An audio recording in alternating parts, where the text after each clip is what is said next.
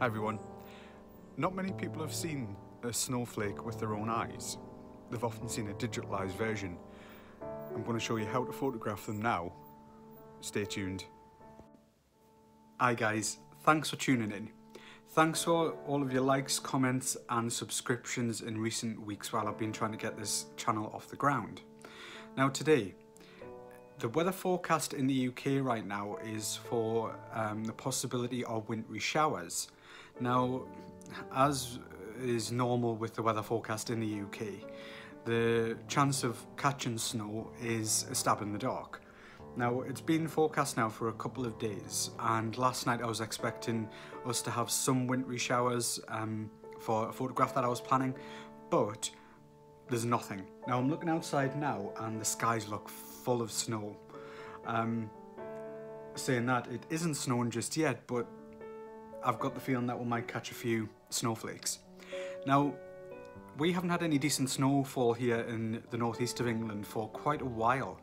I think we had like one day last year, and even that was quite poor.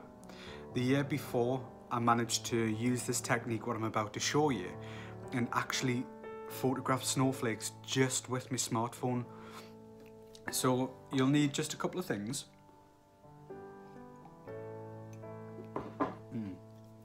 You'll need a couple of things. Smartphone. This is my works mobile phone. I don't have like really old iPhone. I'm using it for illustration.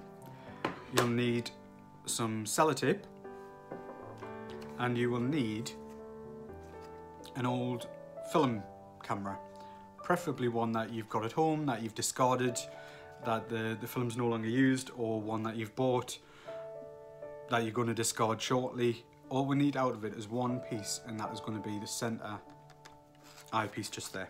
Eyepiece, lens. You're going to need those items just for to kind of go through this technique. So the lens on your mobile phone, even though smartphones are getting so much better these days in terms of their capability in taking photographs and whatnot, I like using this because I like to try things that are a little kind of outside the box, that are cheap, cheerful, or cost nothing at all. Some of the add-on lenses what you can get for the back of your mobile phones these days, I price them up on Amazon, and they range from kind of mid-20s up to about 70 quid for an add-on lens to go on the back of your mobile phone. Now, I'm going to use this as an example. This is my works phone, like I've just said. The camera on the back, you can activate it, you can take a photograph, you can use the function on the mobile phone to zoom in, but then the quality starts to degrade of the photograph, depending on what it is that you use in the lighting conditions and so forth.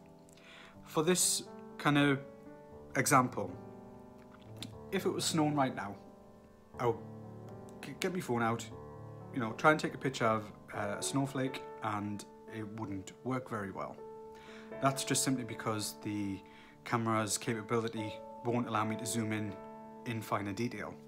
That's where this comes in. That's where that tiny little lens in the center comes in handy, because that is going to sit over this lens here with sellotape, you know, cheap and cheerful, and that's going to allow us slightly better magnification in order to zoom in on those snowflakes to pick up that finer detail. I'm keep looking outside because snow is imminent. Like I've just said, the skies are full. It's either going to absolutely chuck it down with rain, or it's going to snow. To me, it looks like it's going to snow, but fingers crossed. So we're going to have to pull this apart. So a couple of things to bear in mind before we get started. I've already said what equipment you're going to need for to fit the lens to the back of your smartphone. Again, the film camera, some sellotape, a screwdriver or what have you, just to kind of prise open the film camera. But when you actually get down to the nitty gritty, if it's snowing outside and you think, right, okay, I'm going to use this, go outside, take some photographs. You want something that's going to be able to catch the snowflakes for you to be able to photograph them. And that is what I use, and it's used, you know, the past few times that it snowed, is a woolen scarf, what I've got, a woolen hat, a glove, a woolen glove. I I say woolen because that's important, because when you're actually zooming in on the photographs, zooming in on the snowflakes, those kind of fibres help to fix a snowflake into place. It just adds that kind of bit of extra dimension to the image. Now I'll show you some pictures shortly of the snowflakes that I've managed to photograph with this technique, but that's basically what you're going to need. Preparation wise, yes, we're going to need snow, yes, you're going to have to watch the weather forecast, but you're going to have to pay attention to what's actually falling out of the sky. Now, when I've used this technique, on a handful of occasions have I actually managed to capture individual snowflakes with any kind of great detail. Now, the reason for that is the snowflakes have either been too solid, as in hail, they've been too dense, as in quite big, chunky, clumped together snowflakes. The individual snowflakes, if you haven't seen them before, are absolutely phenomenal. I was blown away when I first seen a snowflake with my eye. All I done, and I still remember it, I kind of thought, right, I'll use this technique, but I went outside, it was snowing, I put the scarf just outside, let it kind of stay outside for a few seconds, bring it in, and almost instantly I seen one snowflake with some structure to it.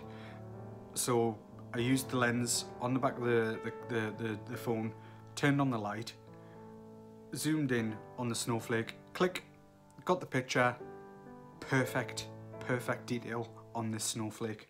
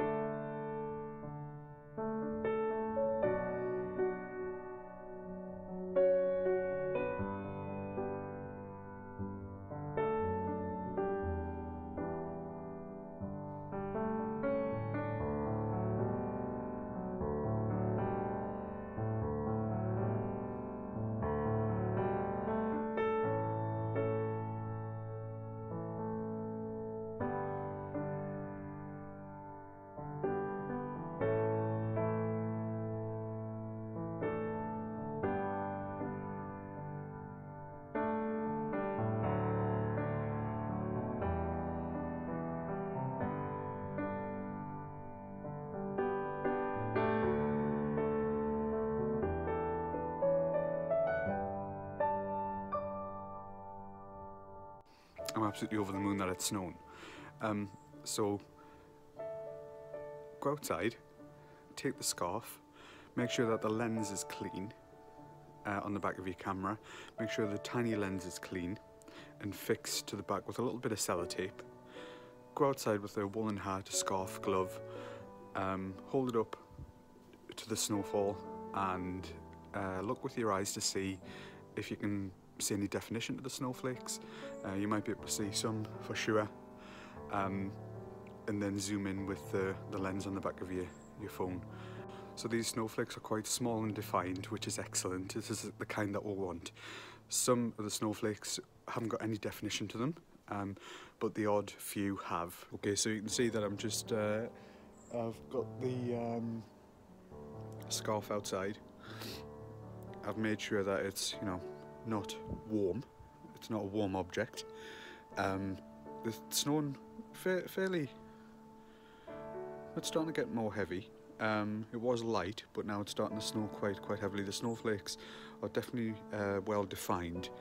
So what I'm doing is I'm just leaving the scarf out like that, just for a few minutes, and then what I'll do is I'll turn the camera around and start to photograph the snowflakes with the lens attached to the back. And enjoy the pictures, enjoy photographing the snowflakes, because I tell you what, it's great when you actually see them close up and you can actually image them with your own phone. Cheers guys.